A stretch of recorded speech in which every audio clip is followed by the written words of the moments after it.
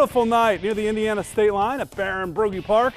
Fort Recovery hosting Minster. Could the Fort stay undefeated? Indians open things in a big way. The pitch to Kyle Schreier. He's got wheels down the far sideline and into Minster territory. Indians near the goal line. They give it to Schreier this time. He dives in for the touchdown. Extra point attempt does fail. 6-0 Fort Recovery. Minster's ball now. Josh Nixon rolling to his left. Fires to Bryce Schmeezing. First down, but this Wildcat drive would come up empty. So Fort Recovery back to work. Caleb Martin dropping to pass, can't find anyone, so he tucks and runs. A great decision, gets down near the Minster 40 before he's tackled by Jonathan Niemeyer. It's a first down for Purple. The Indians threaten to score again.